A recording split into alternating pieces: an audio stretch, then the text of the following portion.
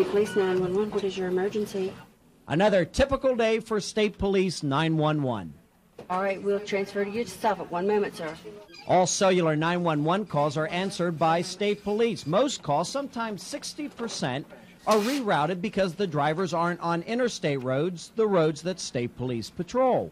We have to direct them to other agencies to be taken care of. And that takes time. Yes. So State Police are putting up these signs. Dial cellular, pound, the tic-tac-toe sign, then 77, pound 77, to get immediate State Police help. If you use pound 77, it's to report incidents directly to the State Police. That's the agency you're trying to contact.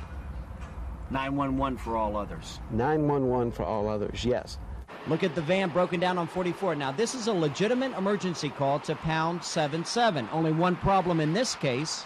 Have a cellular phone in there? No, that helps to have that. I was thinking about it when I broke down earlier. So, Faniff, walk to the next exit, which, by the way, you should never do.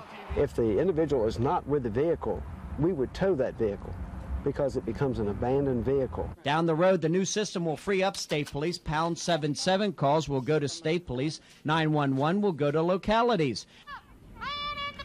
We end today on the Lafayette River. Norfolk 911 took a frantic call recently on a possible drowning on the river. One witness on shore thought he may have seen someone in the water. But eyes are deceiving. The young couple, not in the water, but inside asleep, unaware of everyone's concern. Today we'll call them water rebels. I'm Andy Fox, WAVY News 10.